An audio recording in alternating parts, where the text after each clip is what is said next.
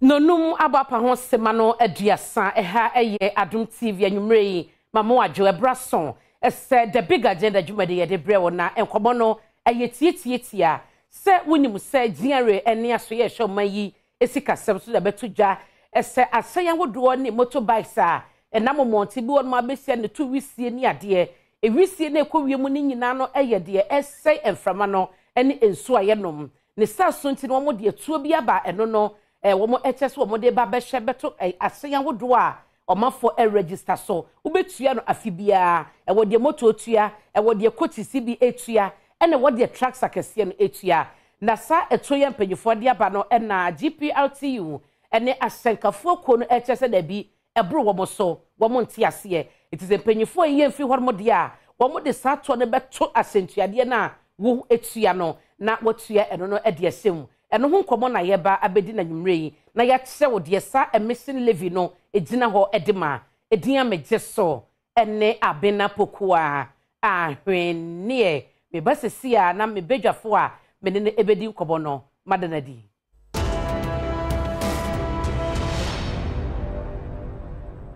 mamema wakwaba ha ye Adom TV DBS Industries Limited eye adwumaku a wo makofa danso bone me ye papa wo sanso wo nade de kru danso nyina bi ewo ho ewo concrete ti den na wusie sadrusa wo bebo so a wono yi no eye DBS Industries Limited ko ho na say omo de coloring plastic aba eno sa wo kota o ma 20 years trading warranty eno ene achitaya wo de ma wo de mo sa hye nkrata se ntima no enye wono yi bra wo bebo wo dan so enkomo me di kan ede eto wanim no penya mene no ebedi nkomo ewo ha na yebesan so atoa so ewo ahoma no so esamo amo a eye penyo kasa ede ema GPRTU na bedi akire na yede no ebedi nkomo na yebisa babiomu gina eye transport unions no babiomu gina ne die ntia wo mo tutu se wo sempanyifo atwi salary no ede kwa akire eto na aba no wo mo twe ekwa akire na sana mene same ebesase no yehwewe emra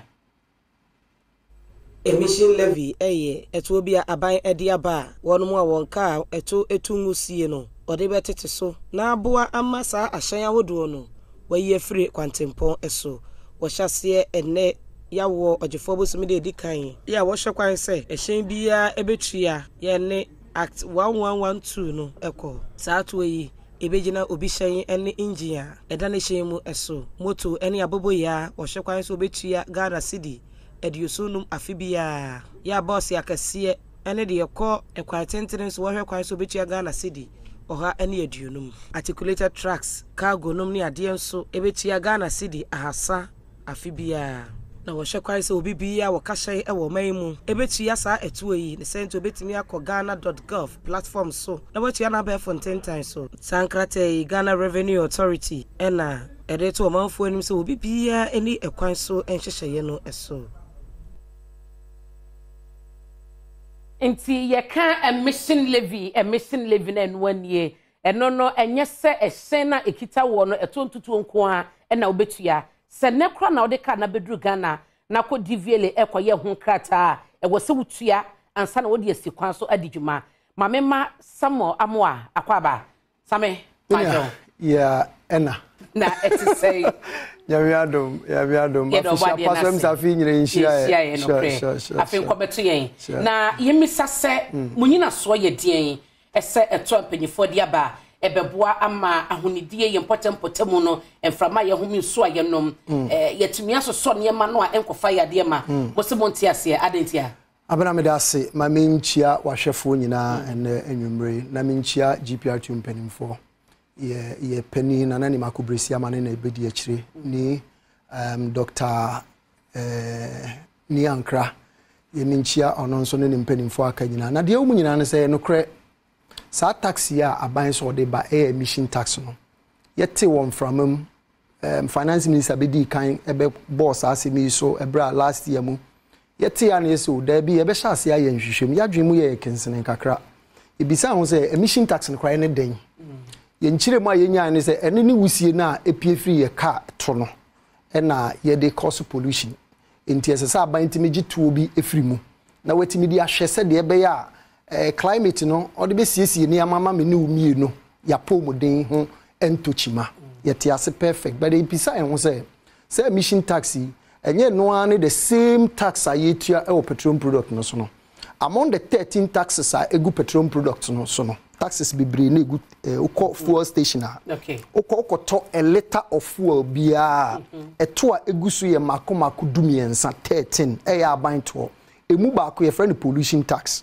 as a pollution tax no omo tax ye was a same wusie na APA free ye car to no say ebe kuatia ye pom den no omo di hudwuma no ene to a ye tua dadaada ye tua sa to way back I think 2015 2016 thereabout ye tua sa o filling station could top fuel nko ade a obetua sa to yi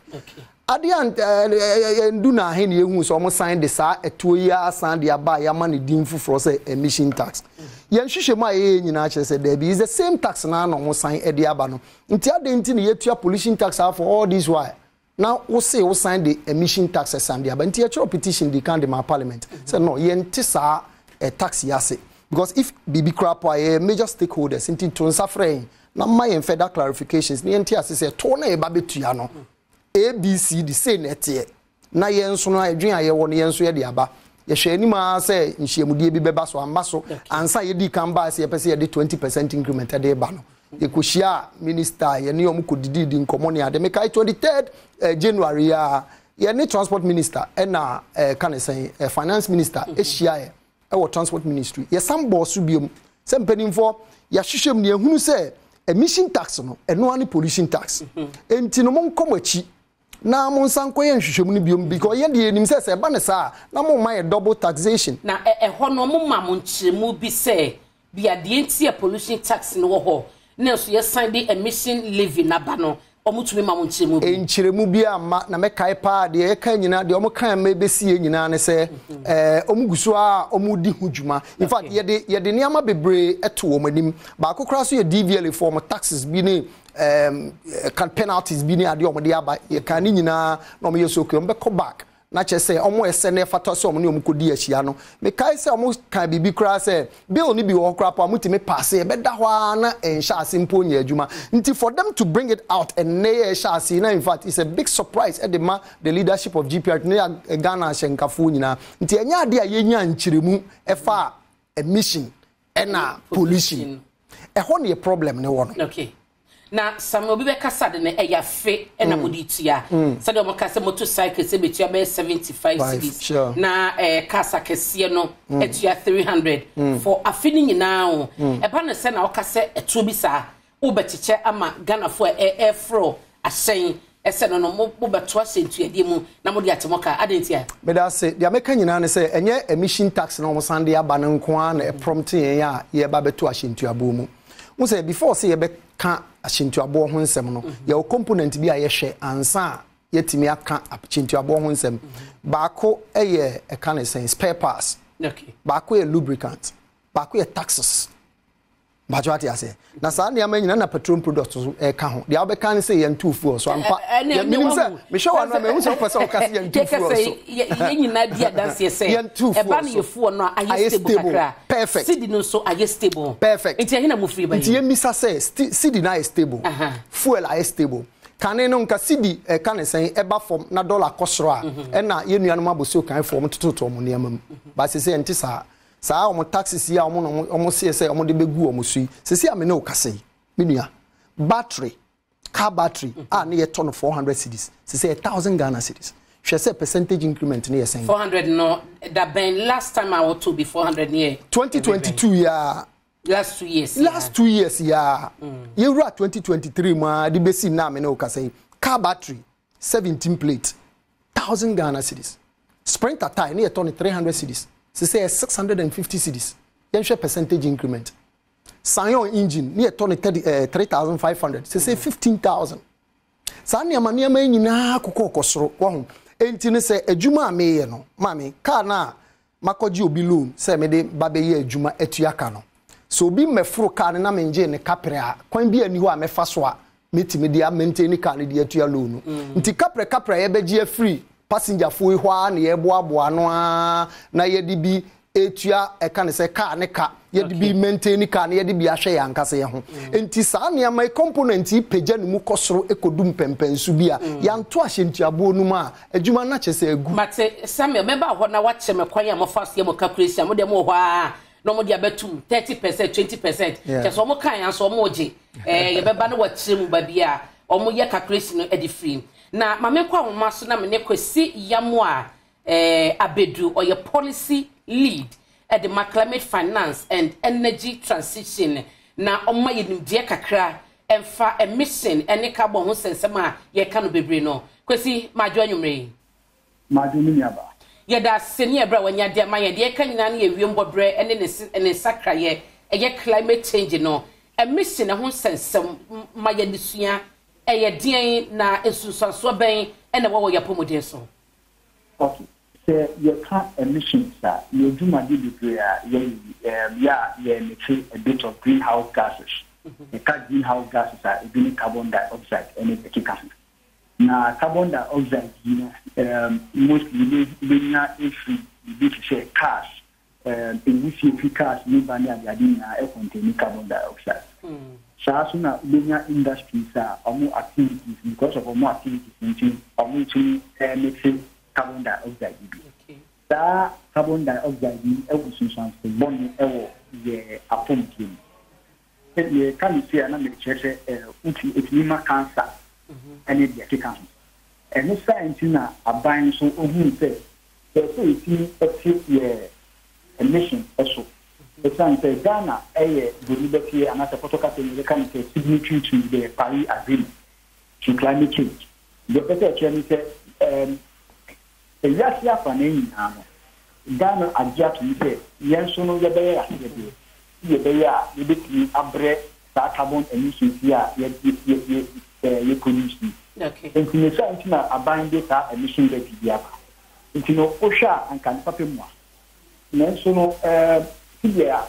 nkan ken se bia won nanso. Sa so na se so won nanso. Okay. And it's na Institute of Climate and Environmental Governance. You ya kigate. You can you ma abandon otini levy ediaba essence and couldn't me so to create by any say ebe as maintain say ebe emission fiase it means it need emission fiase and I say nkayari anke betimi enya esi emission no so ebe gas okay the ocean energy transition framework now it says there 218 premature because of this cancer from carbon dioxide in the account. Okay. If you say that's not about the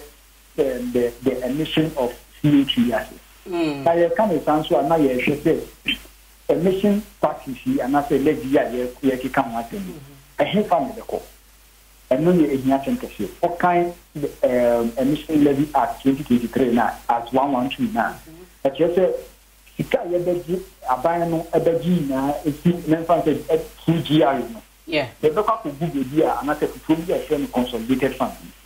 Now you could use that consolidated fund here. And that says emission levy in Kuantika mostly the big consolidated fund. Sika hold up a street in compatibility and so a consolidated fund. Okay. It's no way na I said yes to say. This should say Anka abano me access up an independent and fund that you say emission fund. You need to come a request for boom now you say amount we need require for boom and I say you require boom emission fund. Not say now you not say you say separate emission efforts and different accountability. Martina, kwesi said ya wo kanu no say eto de ankaye kwan bi so no wo so a di dwuma e wo asenka efam ho no chese fa wo bi a wo beto no liter ba ko bi a wo beto no sika ni bi da so ye 10 pesos a ye pollution levy enti wo mo de omu bisa ne say esonson ye ben na eda pollution levy ene emission levy no entem wo betumi abawa ye wo ho. Okay. You know, say your share pollution levy, emission levy now, a different. Okay, at the country, pollution level, air pollution levy, no, emissions and finance. But we know about their bus specifically for emissions that cars no and industries no air pollution. You know, some pollution that you know,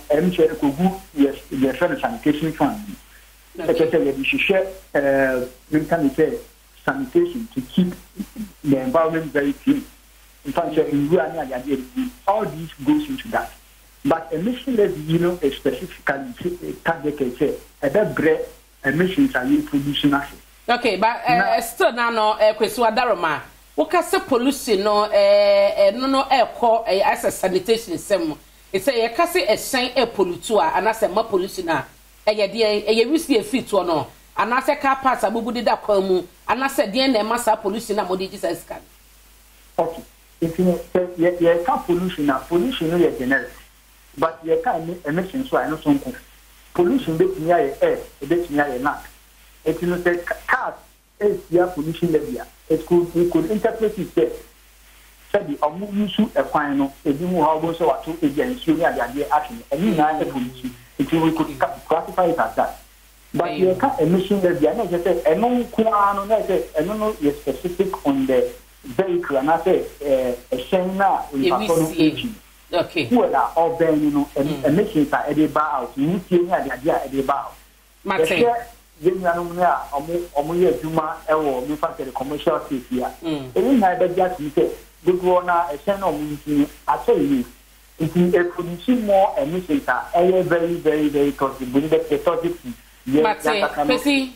wadaroma mame na se senchemu ne de ode amayen yenyanti asiepi no mame na se ne bra wonya ede amayen penyate ne kan eye kwesi yamoa abedu or your policy lead climate finance and energy transition. Yemra nam ne Samuel Amwa enwie. Same we di kan ka say me person boy am first yam percentage you know. Me bre ko bone to fama me na yemra policy ne emission ya wache mu say me di kan e kan say component bi a you use and say they come out with the transport fare increment. Okay. Say you use petroleum product. You use spare parts, lubricant, taxes no insurance can DVLA taxes can assembly taxes can enti no 20% meba nyabutre ejina increment abaso no say me bobo spare parts there no spare parts increment bi ani ho even less than 100%. Yes, and ye ba lubricant engine oil can no that is 2021 na ye tono engine oil gallon of oil 120 cedis see 250 cedis. Okay, this year insurance are 10% this year. Start year. Uko DV area. Oma tom charges him. Oma san kwa penalty because and the aba. And say minimum one ye boashe no say one ye boashe no. Say sa na me na ye sha ye keka ni nyina bomwa. Oh ye was said ye chichem ansa ye hu. To be honest with you, one funny thing is senke ye see a cost strictly by how our percentages na ko higher. Kabini anhwe adwuma no crap no ye nya obi ano abefo ye ka. Kabo de be ko be ya hen. And unse ashase ye kan say emission tax na ba be kan dia ye be go in for 60%. 60%. Oh yes. Ye petition ye tro come up parliament ye tro also. And as I say no that even then no na emission tax no insurance nya adwuma and ye dey sa 20%. Ezi akra emission asan ba be kan ho ye ko as a way abo bi ba be pem no ko na chi no asan ba ye ko echi ne akoye ye calculation ye hadwen asaba bunya botere bacho ye brason policy nchimu no de mai no de ne hadwen oh me ne nya hadwen kura o hwe abna mikuta car okay na se wo se me car e cause pollution nti o jimi sika enye wusi no you can't tell me say like how many drivers and I say how many vehicles now all can say obi kura no atu nsuo di atu baby and all that no say you see pollution ye gi driver ni pollution tax the only pollution a driver e cause so e wusie na pie free ne to no tell them now san charge na Samuel Amwa e kasa e de ma GPLT o ye panyipa be de tire e wo hon media meje so ene abena pokua ahwenie me do be si e wo ha na ya no wada DBS Industries Limited asia mayen so mo boye ti dom na ye de dwumade ebrel mada wase ama umo ene hye anwumre makrao